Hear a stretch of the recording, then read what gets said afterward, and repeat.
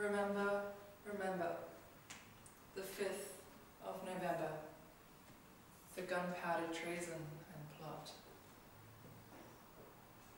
I know of no reason why the gunpowder treason should ever be forgot. But what of the man? I know his name was Guy Fawkes, and I know in 1605 he attempted to blow up the Houses of Parliament. But who was he really? What was he like? We are told to remember the idea, not the man, because a man can fall. He can be caught. He can be killed and forgotten.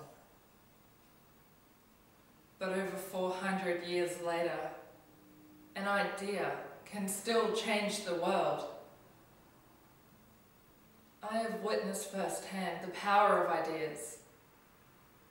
I have seen people kill in the name of them and die defending them.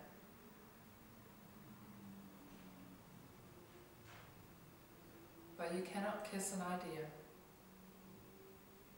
You cannot touch it or hold it. Ideas do not bleed. They do not feel pain. And it is not an idea that I miss. It is a man. A man that taught me to remember the 5th of November. A man I will never forget.